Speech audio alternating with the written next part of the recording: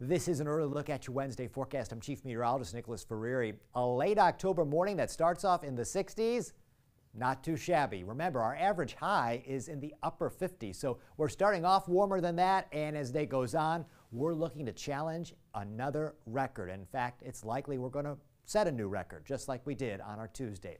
Our lunchtime numbers in the low 70s, high temperatures hitting 80. The previous record that's on the books, 79.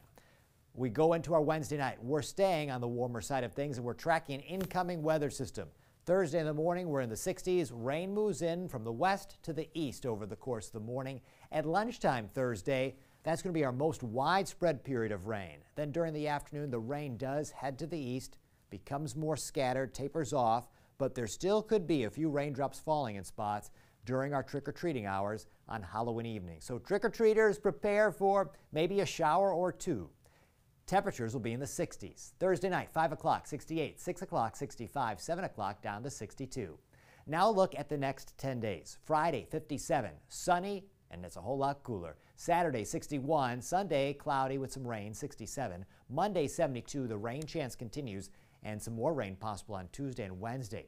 Tuesday, Election Day, our high temperature 67, Wednesday, 65, Thursday, 57, and a week from Friday, 52.